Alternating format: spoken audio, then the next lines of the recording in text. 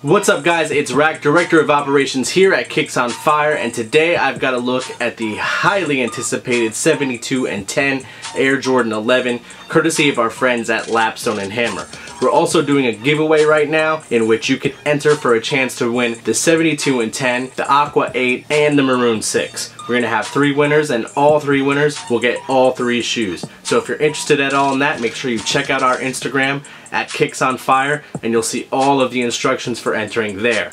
Let's go ahead and get into the shoes. Starting with the box, nothing unusual here for anyone who's had a previous Jordan 11 holiday release. It is your standard Jordan 11 slide out box, this time black with red accents. The official colorway being black, gym red, white, and anthracite, and the retail price at $220. Opening up the box, we see the standard transparent plastic with the Jordan 11 logo, and underneath that, the carbon fiber printed paper.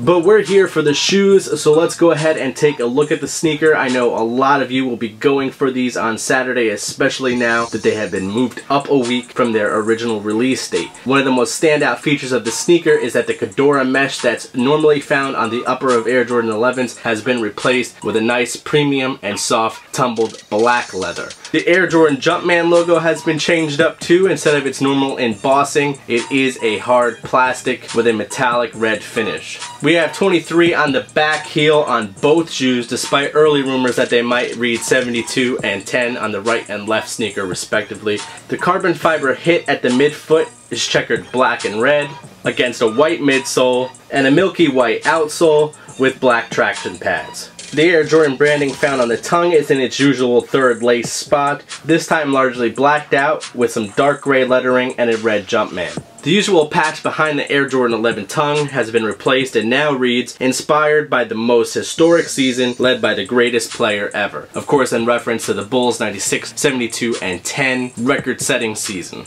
Now to the only point of contention I've seen from anyone who's disliked this sneaker, and that's the glitter touch on the patent leather. This patent leather has like a tumbled leather effect that's underneath the smooth and shiny patent finish, and in there is some iridescent glitter hits as well. Now in photos it's really stand out, and really bright sunlight it might glimmer a bit, but honestly in hand it's pretty subtle. I personally don't find it off-putting at all, and if I had to pick one thing that I didn't like about the sneaker, it definitely wouldn't be the patent leather, it would be the price. I mean, a $220 box price is crazy. I remember picking up Jordan 11s at resale for 220 bucks. So to see them at retail for 220 bucks, it still kinda irks me. Still, in my opinion, these are an absolute must cop. Let me know in the comments below if you plan on picking them up. I'll put a card up here as well that'll lead you to all of our 72 and 10 coverage.